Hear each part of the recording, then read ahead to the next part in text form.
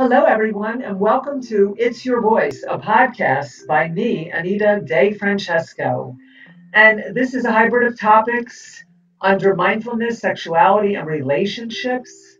This podcast was born out of the DonnaGentiliStory.com, which is a book I wrote that can be found on Amazon about a woman who was silenced at a very young age, and 1985 to be exact, and I am her voice. So this podcast was born out of that, but it is also dedicated to all the voiceless women of the world. May your voice be heard.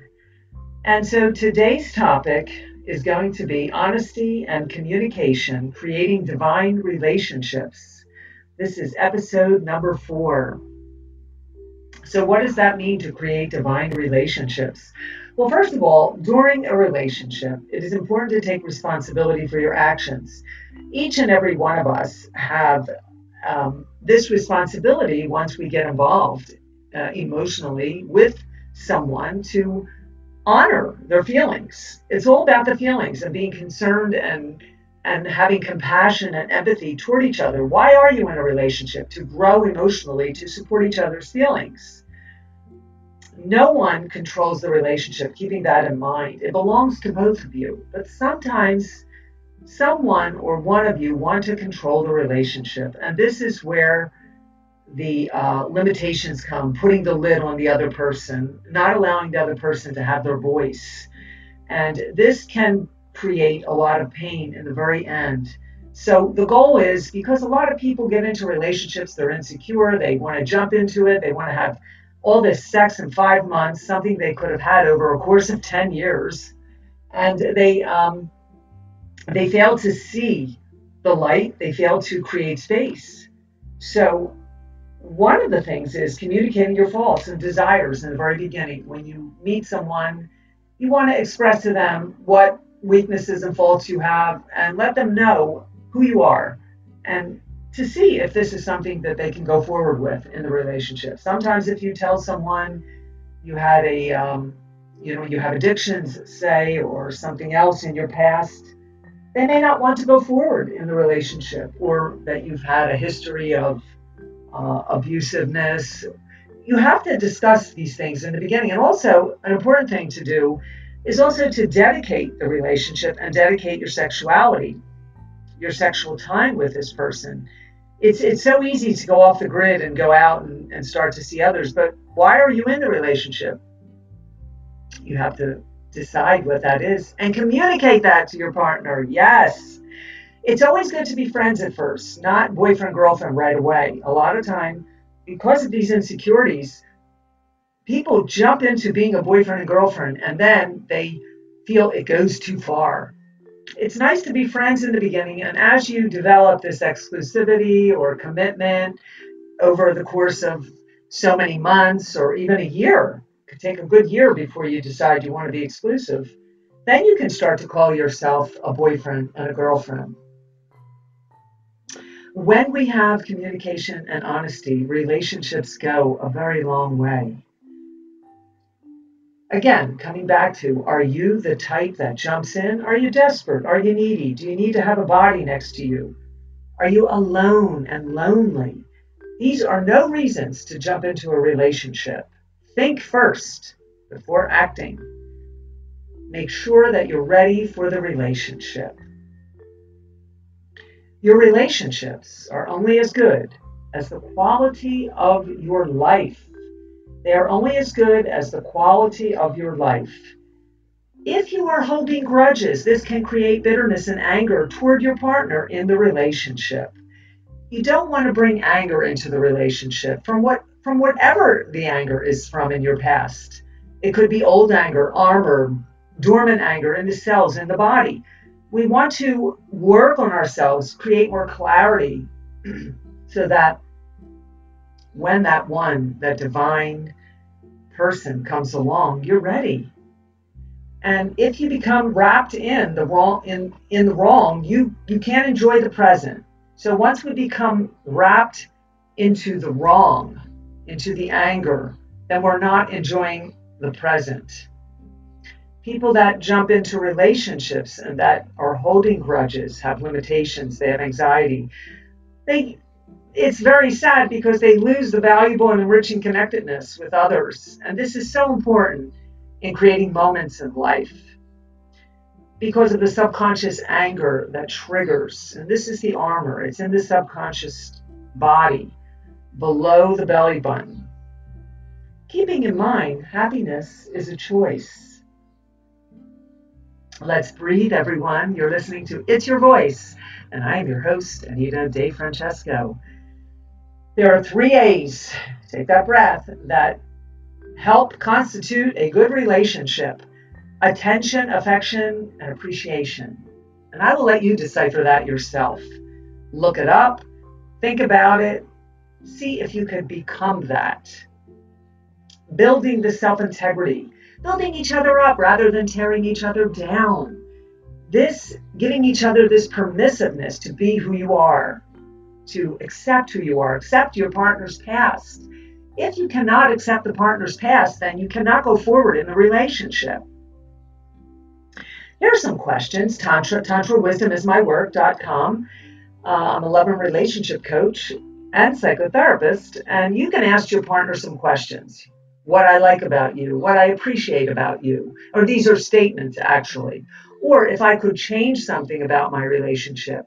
So what I'd like you to do is sit on 2 pillows and create this sort of sacred space, this bubble. And within that, I want you to honor the moment. You can light a candle, you can have some incense, and I want you to go back and forth and hear each other with your full body and your full senses, not just with your ears. And when one speaks, one listens. The other speaks, the other one listens. The etiquette of communication, listening and hearing your partner with a full body. So some of the other things you can come up with, again, if I could change something, or what I like about myself, what I like about you, what I appreciate about you. So this helps create clarity within a relationship. And when you have the clarity, you're giving the space right there. And this allows the love to permeate and transform, allowing you to learn to balance out giving and receiving. Now, giving and receiving are very much Tantra exercises that we work to help you understand that there is a balance. It's never going to be 100%, but at least you can work toward it. And when you have good communication, that strengthens the bond of the relationship, folks. It strengthens the bond. Oh my goodness. How great can that be? Listening, again, with the whole body, not just the ears. Honesty builds trust and gives freedom. So this can teach you great lessons in life. It builds trust and it encourages freedom. Some of the things that require you to encourage and the opportunity of opening up to honesty and communication is patience, intuition, having this flexibility. So when you are honest, you learn patience. You learn to hear. You learn how to be more perceptive and flexible. So there's no assuming anymore. There's no excuse to twist your partner's words or intentions around. How about that? When you're honest, you don't have to be that political person who twists the words around. You can just be who you are. Oh, isn't that great to be who you are? So this means you're accepting. And couples generally, regularly deceive each other. This is a known fact that couples regularly deceive each other. Now there's what we call attention intention. And when you have this attention intention, your actions match and your emotional, your physical, and your thoughts align. So your thoughts line up with your actions and your feelings. And that's what we want to get to when we have this, what we call this balance. You're listening to It's Your Voice. I'm your host, Anita DeFrancesco, and let's take a breath. Got a little bit more to go for you here, folks. This is coming to you every Tuesday. It's episode number 4.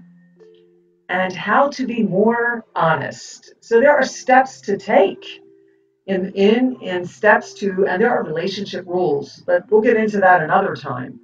Take the responsibility for you and your partner's emotions.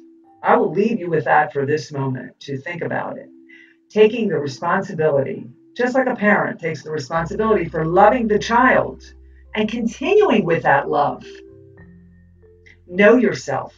And the way to get to honesty is to know yourself, accept yourself, understand what you think and feel about the world around you.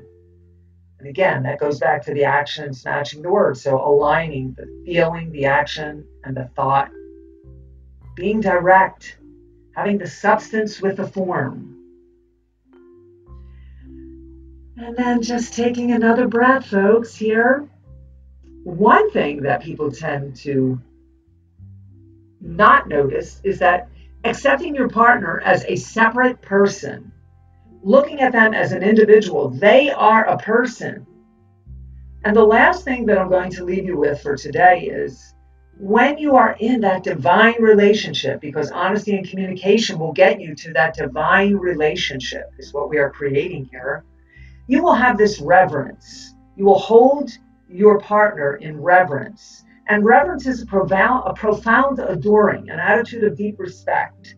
And when you come to that point in the relationship, you will feel discovered, you will feel loved, and you will feel honored. Thank you for tuning in to It's Your Voice. I have been your host, Anita DeFrancesco. You can find me at tantrawisdom.com. This program is dedicated to all the voiceless women of the world. May your voice be heard. And it was born out of the DonnaGentiliStory.com. You may find that book on Amazon. Thank you.